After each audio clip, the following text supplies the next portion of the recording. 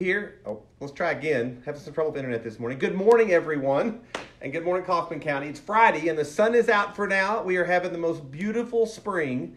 In the midst of difficulties, God always gives extra blessings, and it just feels like the beauty of this spring in North Texas is one of those. Yesterday, our team was out serving our senior adults in Kaufman County. They went out as they were serving not only for members of our church, but also some new people that we're learning have needs, and they're doing such a great job. What they're finding is what I guess maybe we already know, that there are so many people in our county who are cut off from family, who have very few friends, who rarely, if ever, get out of the house, and that was even true before all of this, who don't have a church family and who are really struggling through these days. I was just reminded that the family of God is God's plan for helping us through difficult times. If you know someone who is out of church, this would be a good time to reach out to them and do whatever it takes to include them in ours during these difficult days. Let's begin in prayer. God, thanks a lot for this morning and the good day that's ahead for us. We love you and we're so glad for the beauty we see all around us. Help us to enjoy the little gifts and blessings you bring to us. And it's in Jesus' name we pray all this. Amen. Well, today I want to wrap up this week of talking about battling against discouragement by asking you to think on two important verses that have been a great help to me on difficult days. The first is Romans 15:13. It says this: "May the God of hope fill you with all joy and peace in believing, so that you may, by the power of the Holy Spirit, abound in hope." This morning, I want you to see how these four powerful things work together: hope, joy, peace, and power. To defeat discouragement, hope is the act of trusting in God to handle the future. And our hope grows deeper through days just like the ones we're enduring right now. Paul writes in Romans 5, verses 2 through 5, "Through him we also have obtained access by faith into this grace in which we now stand. And we rejoice in hope, the hope of the glory of God. More than that, we rejoice in our sufferings, knowing that suffering produces endurance, endurance produces character, and character produces hope.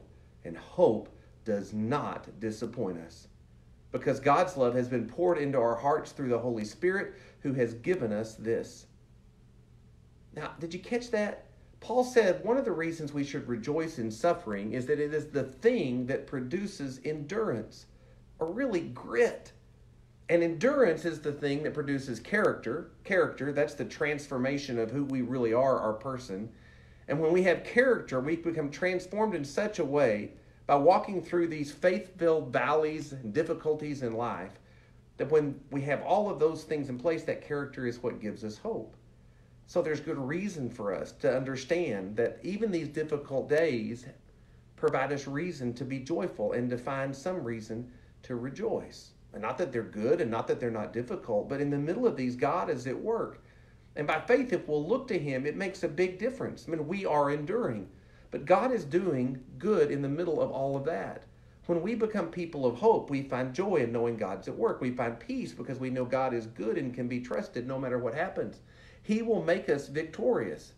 And knowing that we're going to win and that he's going to make us a people with more grit and more strength, and somehow that gives us reason to push back against discouragement and feel good about even the bad things that are happening.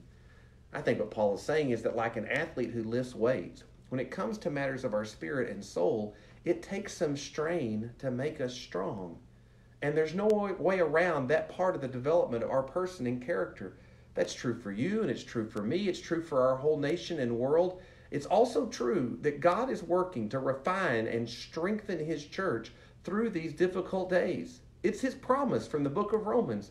Let's count on that today and somehow take some hope and find some encouragement, something to push back against the discouragement in knowing that this is true.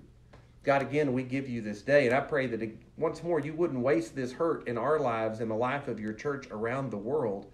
God, I pray that 5 and 10 years from now, we would look back and we would see that this moment was an important moment for the strengthening, the grittiness, and the power of your church. We see the connection between pain and suffering and power.